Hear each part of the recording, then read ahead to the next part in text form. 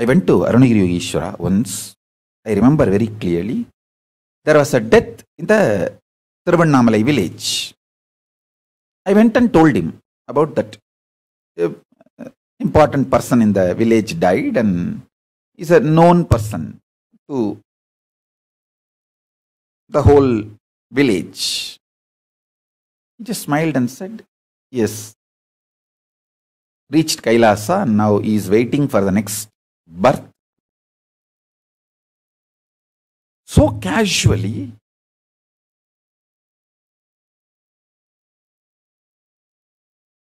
I just asked him, how this whole flow you are able to take it so casually? Then he smiled and said, understand,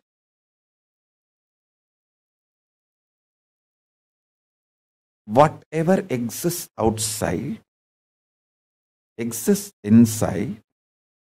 Whatever exists inside exists outside. There is a death outside. There is a death inside. If you know how to understand the death dimension of you inside, you will understand the death dimension outside. You have all the 25 dimensions in you. I just looked at him and said, only one dimension of me I am able to understand. If I think of me as a creator, I am not able to think of me as a maintainer. If I think of me as a maintainer, I am not able to understand I am the destroyer. If I think of me, I am the destroyer, I am not able to think I put people in delusion or pull it out of delusion.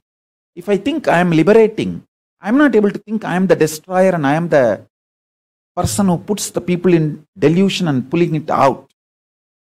He just looked at me and said, understand? Listen to this truth. This can be anupaya, direct initiation. Direct initiation. For all of you, listen.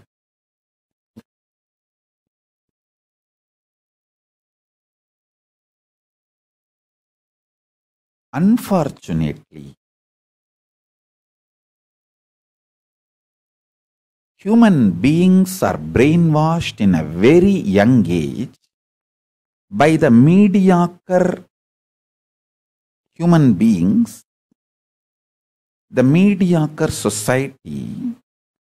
Focus means it is only on one thing. No!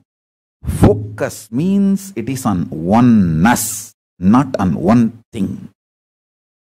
He told me, for a few days to practice, tie the eyes and practice the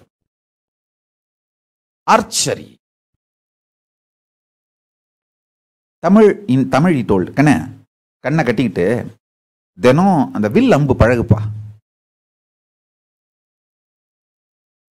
Still my mother may remember, in the house, I will make a ruckus with bow and arrow. All the time, I'll be having the bow and arrow, tie the eyes, and try to walk with blindfolded and play with bow and arrows. See, my house is a large giant family. Lot of kids will be all around there. And she will always be in fear that what I will do, where my arrows will fall. And she will scream, Yenda apdi pandra. She doesn't have a problem in me playing with bow and arrow, because she knows I will never hurt anyone if I am able to see. But she is always insecure. She is frightened about me tying the eyes and then playing with bow and arrow.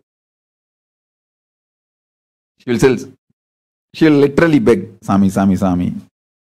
Kanna திறந்து பார்த்துக்கிட்டு நீ என்ன வேணா பண்ணு, கண்ணை கட்டிட்டு ஏன் விளையாடுற? She'll beg me that with open eyes you play with bow and arrow, nobody will stop you. I will never stop and I won't feel insecure. But if you tie your eyes and play with the bow and arrow, you don't know where you are, whom you are hitting, where the arrow is hitting, and we don't know where it is going to go. Because house is all around, everywhere the kids are there.